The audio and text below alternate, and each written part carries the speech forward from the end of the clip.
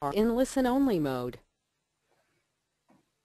Hi everyone, this is Hendrik. I'm here with Anne, and we're both from analysts from Distimo, and we will go today through the main findings of our monthly report on app downloads, Amazon Appstore versus Google Play. First I will give a short introduction about Distimo, our company, and then Anne will walk you through the main findings of the report.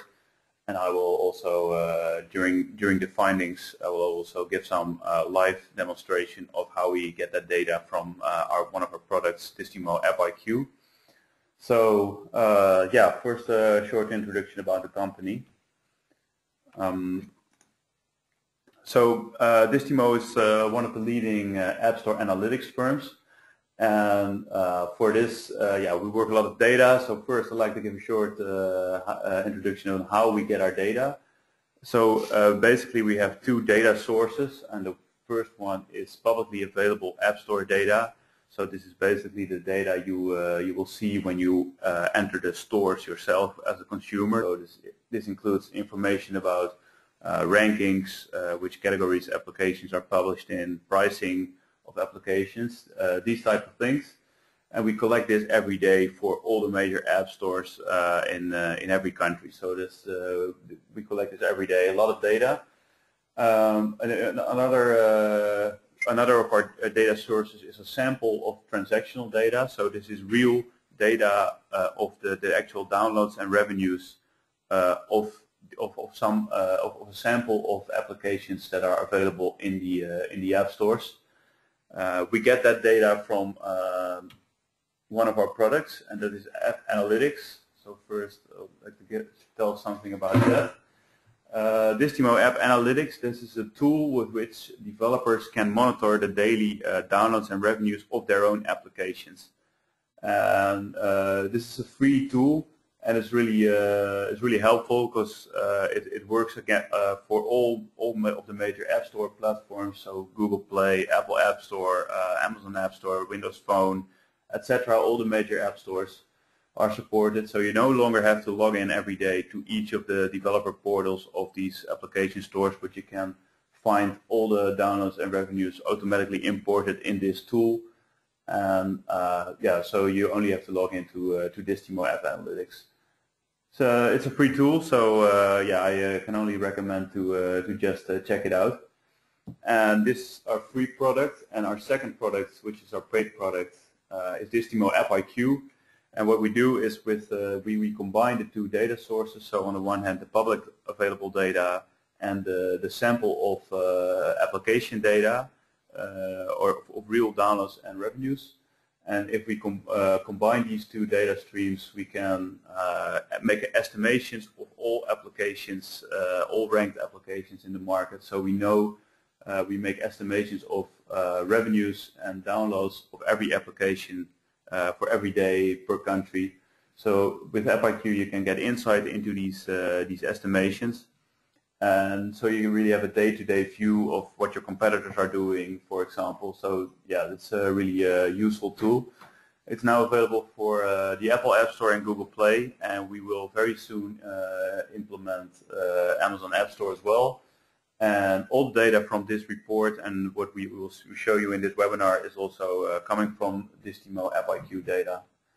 So yeah, that was the introduction about Distimo. So we'll give the word to Anne now, and she will guide you through the findings of the report.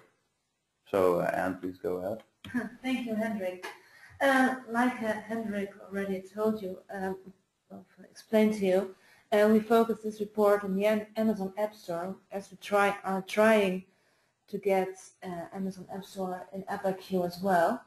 There's a lot going on in the Amazon App Store. It started as an Android App Store two years ago in the US, and it expanded to the UK, France, Germany, Spain, Italy, and Japan by the end of 2012. And recently Amazon announced that it will expand the store to nearly 200 countries in the near future. So that's all very exciting what's going on in there. And in the Well, we are trying to get daily estimates of the downloads in the Amazon Appstore as well. I will present the first results, which are the estimated download volumes and one-off revenues of top application and top publishers.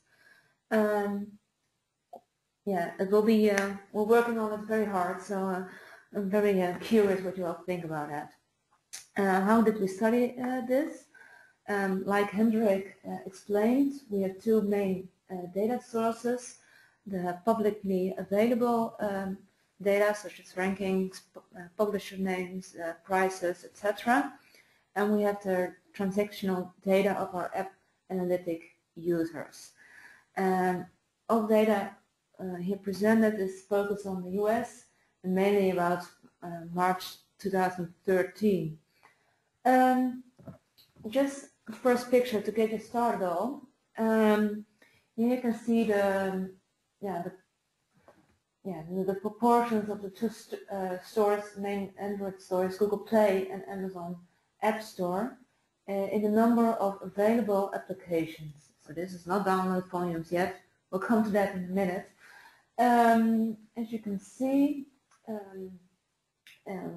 we did a report on Amazon Appstore in January 2012. Both stores have grown a lot, and especially the free number of applications have grown a lot. If you compare the one to another, in January Google Play was almost 14 times larger in terms of number of available applications, and now it's around 8 times larger. So Amazon has gained significant ground towards Google Play. If you, I don't have it on the slide, but you have to trust me. You see the same proportions in the number of downloads, sort of. In March 2013, Amazon Appstore had 16 million free downloads for the top 200 applications. For the top 200 paid application, 1.6 million downloads. For Google Play, the top 200 free downloads were nearly 200 million, so that's more than 10 times as big as well. And for Google, and for the paid downloads, Google Play had 5.3 million paid downloads, which makes Google Play, compared to for the top 200, about 3 times as big. If we see how the top free applications look like, we have them over here. The top 10 free applications in the Amazon Appstore in the US from March 2013. The most downloaded free applications: Temple Run 2 by Mining Studios, followed by Word for Pigs, Pigs 1, 4 Pigs 1 Word, excuse me, and Subway Surfers. There are quite some changes at the top. See a lot of errors and new applications going on. So that's quite interesting to see that it's not a steady group, but there is a lot of dynamics going on around there. And I see it especially for the 4 Pigs 1 Word apps, who made a huge jump from the previous rank, from place 46 and 160.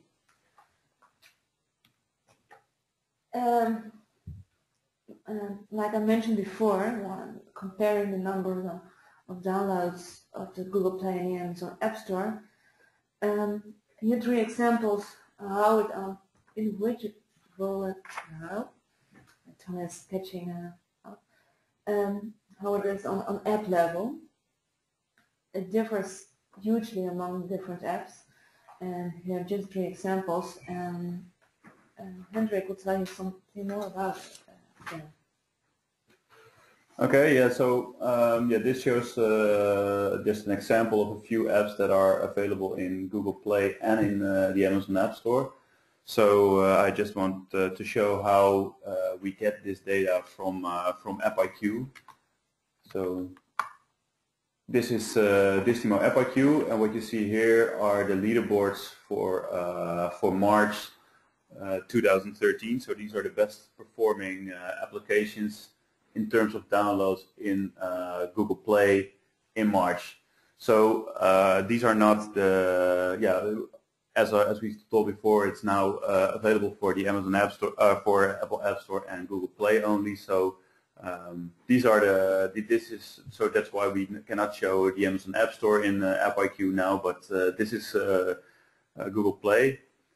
So here, for example, we see on the 15th spot we see Fruit Ninja, and we can also see it has about 2.3 million downloads in that month in the US. This is. So yeah, this is the same thing as we saw in the previous slide that Anne showed. The number of downloads for Fruit Ninja free in Google Play is about 2.3 million downloads. So yeah, so this we have make that this available for every country and for every month for these stores. So you can have a good overview with estimated downloads of all the top performing applications. But you can also, if you like, for example, if you want to zoom in on Fruit Ninja a little bit more, you can add these app to App IQ, and you can view the downloads of this application on a daily basis. So this is what you see here.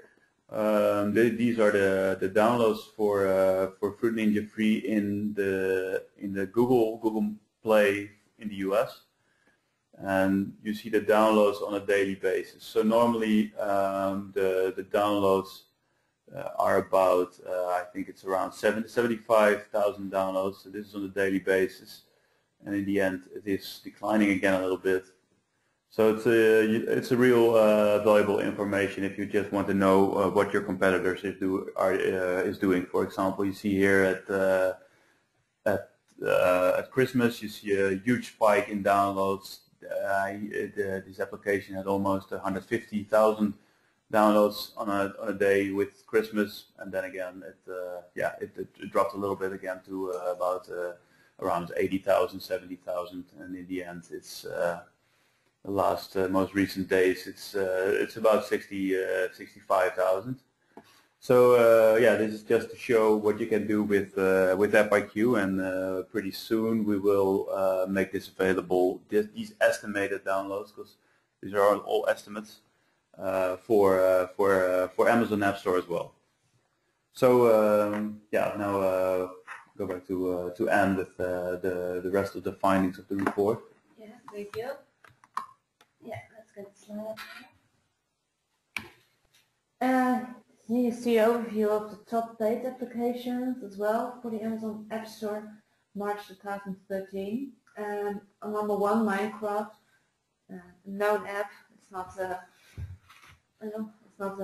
just number one in the Amazon App Store. It's high in other stores as well.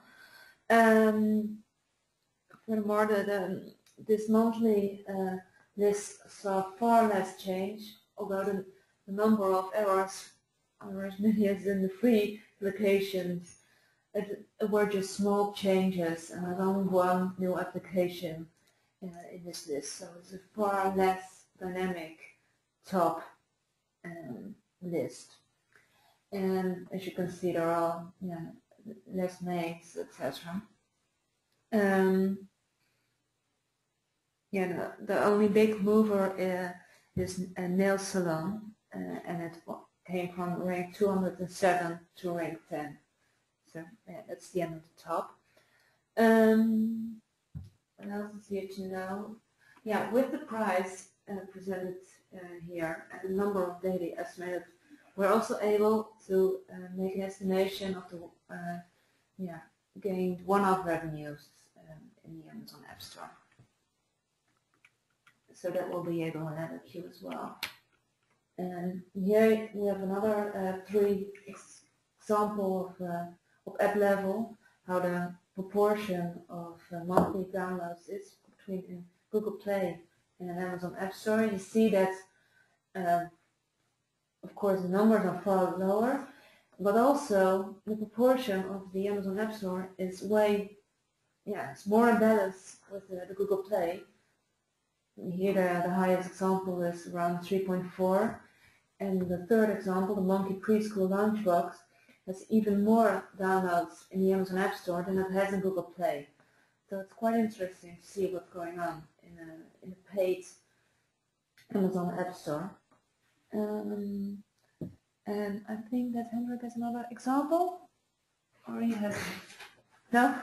Oh, he hasn't. So I'll go on, and I'll show you another great list. With the daily estimated downloads of applications, we're also able to make a list of what are the top publishers. And we aggregate all the knowledge we have of the application to the right publishers. And here we see an overview of the March 2013 in US, where we see where the number 1 is Stadia displays, the top 3 is Steady. Rovio Entertainment, with the best application in Mars, the Cruise. Not Angry Birds, the Cruise. That may be interesting. And the other names over here are also known, most of it are known publishers. And we see here again on number 4, the Food Ninja Free. So it's good to see. So these overviews will also be available in FAQ. And I will show you how it looks like in the Google Play right now. So we have here with the leaderboards. Hendrik just showed the top apps overview for the Google Play, and now we have a new tab, Top Publishers, which mainly gives you the same kind of overview I'm just showing you for Amazon. You see the rank and how it's changed, the publisher, and a little bit more information now of what the best app was, but that is probably something in the future will come here as well. So we have the top publishers overview already available for Google Play and Apple Appstore, and Amazon will complete that for the time being in the future. And then I asked you if you have any questions on the report, and I got one question, so I'll try to give an answer to that as well. Is Amazon Apps selling more educational apps and games than Google Play, or are its numbers growing? It was quite nice to get a little more detail on what's behind the report, because I didn't go into categories right there. And not surprisingly, the games category is the largest in the Amazon App Store. When you're looking at the number of available apps, education is the second largest category, but when you're looking at the download volumes, it's just a mere the 7th or 8th category, and games is followed by entertainment, music, utilities, social networking, kids, productivity, and then education. So it doesn't look like Amazon App Store is selling more educational apps, and I just looked at it fast really to look at it, how the proportion is to Google Play, and well, it isn't that different. So no, probably no is the answer to the question. And what brings me really to the conclusion of the report is that it is quite interesting that Amazon App Store is sort of catching up with Google Play, especially in the page part, and you will be able to follow this yourself in FAQ in the near future. Have you anything to add, Hendrik? No? No, not really. I think that's it. Yeah, was it? Yeah, thank you all for listening, and hopefully till next time.